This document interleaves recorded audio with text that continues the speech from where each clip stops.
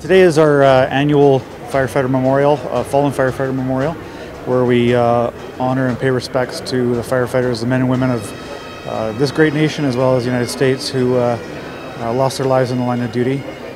We're greatly appreciative for the opportunity that we have to hold this ceremony, of the support that we get from the general public, for the people that turned out along the parade route, that recognize those that were participating in this as well. We really deeply appreciate and acknowledge them.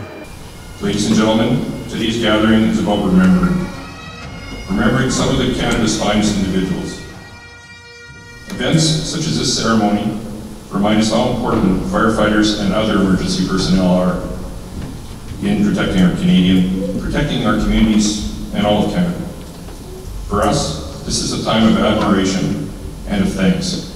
For a long time there was no recognition of the sacrifice that firefighters were making on the job, but also after their career had come to a completion, and the sicknesses and the illnesses that befall them because of the chemicals and other things that they're exposed to while working in the fire service.